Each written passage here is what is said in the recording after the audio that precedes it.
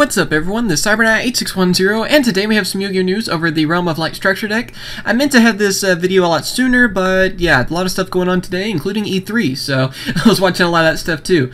But anyway, one of the new cards has been revealed for Realm of Light structure deck, which isn't too far away. What is it, June 27th? So yeah, I thought it was actually further away than that.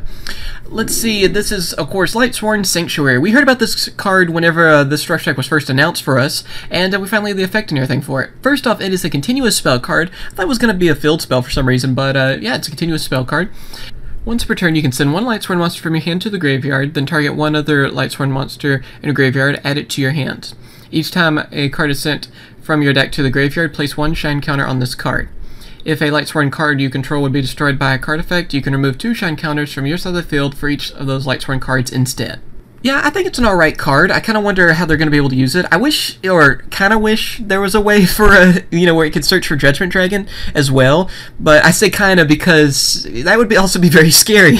And I don't know if I want to face a bunch of scary Lightsworns either. So I'm kind of, torn between on that. I'm hoping that, this will really help them out, though, and maybe kind of change things up for them. I don't know if they'll really use it, because sometimes, Monster Reincarnation, in a way, is kind of better, because you can go for, Judgment Dragon, but I'm still wondering how this is going to work. It's actually a pretty good card, though, nonetheless. I still wish, like I said, in a way, that it would also let you get Judgment Dragon.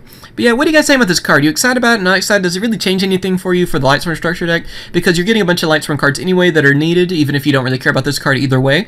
And can't wait to see what's going to happen when the structure deck comes out. I do plan to get it. I'll do an opening on it, and we'll try to do some kind of Lightsworn deck profile when it comes out. Try to get 3 of them, and maybe that will be enough to build the deck. I don't know what else I'm going to miss from that, what other cards I'm going to need, but I'll try to get those before the deck profile, so we'll have that pretty quickly.